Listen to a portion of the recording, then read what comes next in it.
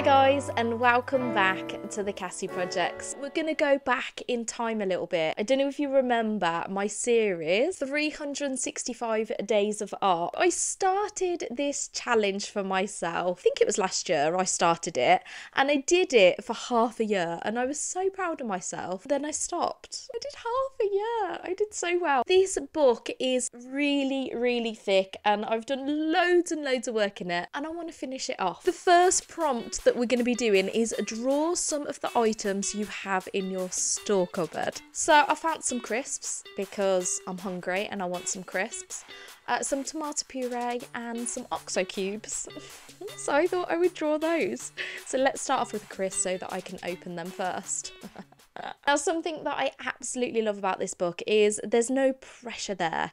Like, there's so many pages in this book that I think are absolutely dreadful, and I'm okay with it. It's really nice that I'm okay with it. It's so stressful, but with this book, it's just okay for it to just be a bit rubbish. So I'm literally using my pen for this. I'm not even using a pencil, and weirdly, I didn't even have any fear because I'm used to this book just not really being perfect, and that's okay. It just kind of warms up my hand and gets me going for art, which I absolutely love about it. Now, I watched this video on one of Jazz's vlogs, and he is currently teaching Sarah Renee Clark to draw again, and obviously she's an incredible artist, but she wants to learn how to go back to basics and learn how to draw. And they were talking about how you've got to really sift through the mud to find the gold. And this is something that I love about this book, because you're having to draw on a daily basis in this book and you're not worried about it being messy. There's something really nice about it because it really just gets you warmed up, and sometimes some of the pages go really well, and there's no pressure there, and it's just a lot of fun.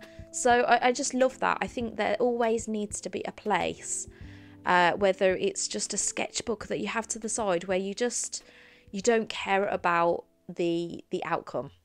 I think it's really good to practice that, and I think that's what makes you a better artist. Now, moving on to drawing your breakfast using blocks of colour. I didn't know what to do for this. I thought it was a bit of a random prompt, and it didn't really give much explanation.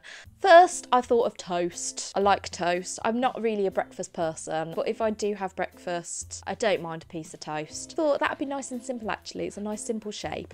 And then I could cut it up into squares and cut the background up into squares, and then colour them and just do this colour block style. I repeated the colours that I used on the toast to match the background, and then I outlined it all using a black acrylic marker, and I think that really finished it off. So yeah, that went really well. Next up is create a page of cats. So that's what I'm going to do. I'm going to draw these stupid little cats. I don't even like cats, to be honest. I mean, people might really not like me for that. In fact, I do like cats. My husband's made me not like cats, but I do like them. You don't have to be a dog or a cat person. I've always been a bit of both, but shh, don't tell him. I'm drawing cats. So I found a few references of cats with different expressions, and then I thought I'd add some weird little bodies to the mix because I didn't want to just do loads of faces. I thought it'd look more fun with these stupid little bodies. So that's what I did for that one, and it was quite fun, actually. Next page is exploring using different materials. It mentions using a brush pen at different angles, so that's what I did. I got my Artex Simp Tap pens because I really like them, so I just went in rainbow order, obviously, and just had a little play and put loads of brush marks on the paper, and it was fun.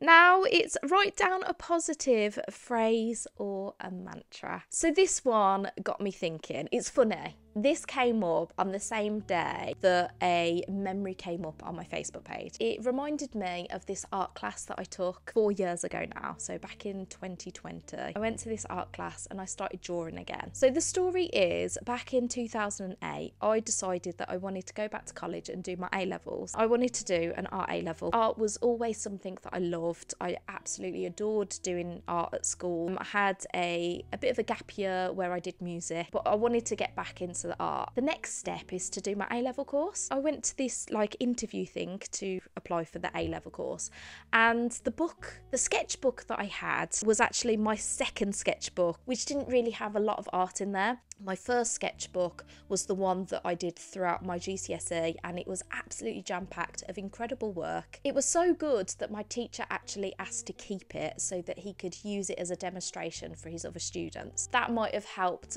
a bunch of kids get their GCSE. So I had this bit of a trashy sketchbook with me, and I hadn't really done art for a while, and I took that in, and basically he said I wasn't good enough to do the art course, which thinking about it now, it doesn't make sense to me, because I mean, I had an A for my GCSE. I was obviously good enough to be able to move on to an A-level course. But he was judging it on that one book, and I think he judged me unfairly. I don't think he liked me. This happens a lot in life. I think being an autistic individual as well, I think that it gives me an unfair advantage in an interview process. I probably wasn't myself. I was probably completely and utterly overwhelmed, and he didn't like who I was, so he said I couldn't do it. I was only 18, and at that point I was traumatized. I walked home crying, and I went back to my partner's house, and I was just like, I was broken. I was so upset by it, and I didn't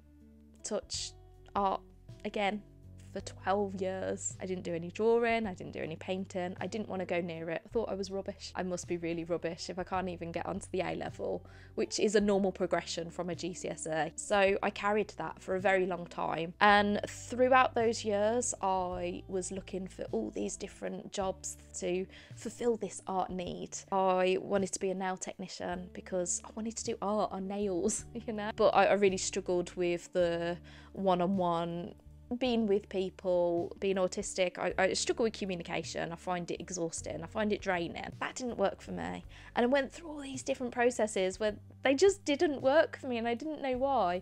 And it's because my passion was right there, and it was art, and it's been waiting for me all this time. And I'm so glad that I went to that art class and I did that drawing, and I was really proud of it, and I posted that online, and everyone was like, oh my gosh, that's amazing. And I was like, oh right, oh maybe I am good.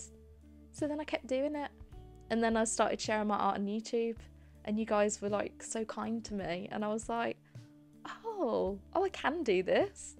And now it's all I want to do. And someone bought my original art yesterday. Someone bought one of my paintings, and I just it blows my mind. I can't believe people actually want to pay for my art. So yeah, I hope that helps you. If you're in a situation, if someone's put you down, just shrug it off and keep going. But anyway, the mantra that I decided to go for was, if people are doubting how far you will go so far you can't hear them anymore. So just keep persevering, keep pushing through, keep doing what you want to do in life.